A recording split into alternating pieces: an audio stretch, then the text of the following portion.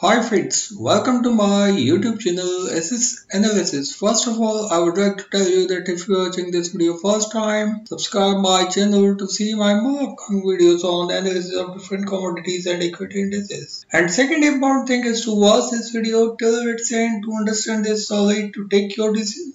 Your work will motivate me to be regular in working more for you. So let us start the day to analyze the movements of natural gas futures in a weekly time frame here. So here you can see that how the natural gas futures behave during this week. Here you can see that how the natural gas futures tested a high at $12.6.897 and a low at $6.351 and finally closed the week at $6.473. Here you can see that how since the formation of this peak at $10.005, we have seen this exhaustion to continue that was confirmed with the formation of this second bearish candle. Since then, its sliding is still continue, and here I find that if we start the upcoming week with a gap down opening, we'll see this exhaustion to continue, where the next target for the natural gas peers could be the upper end of Ichimoku cloud, which is currently at $6.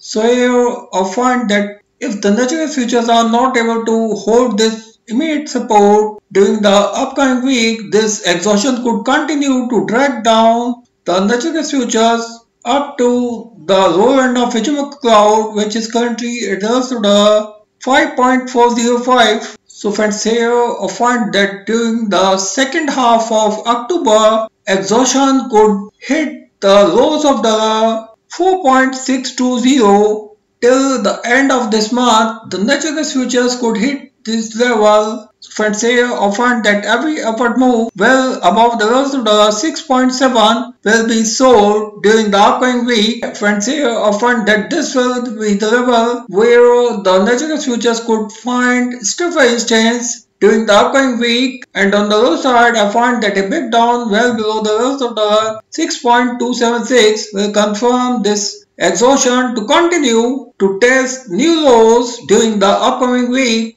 So friends, now let's check this move in a daily time frame here. Friends, here in the daily time frame here you can see that how the natural gas futures have been constantly facing stiff resistance well at the 200 days moving average, which has turned into a stiff resistance now since October 10, when the natural gas futures finally found a big down well below the 200 days moving average in the daily time frame. Since then, we have seen that every upward move well above the 200 days moving average was sold during the last few trading sessions, and finally the natural gas futures found sharp sell-off on last Friday when the natural gas futures tested a low at $6.410 and finally closed the day at $6.473, but still I find that the natural gas futures could start the upcoming week well below the immediate support at $6.347. And here I find that a gap down opening on the first trading session of the upcoming week will confirm this exhaustion to continue, where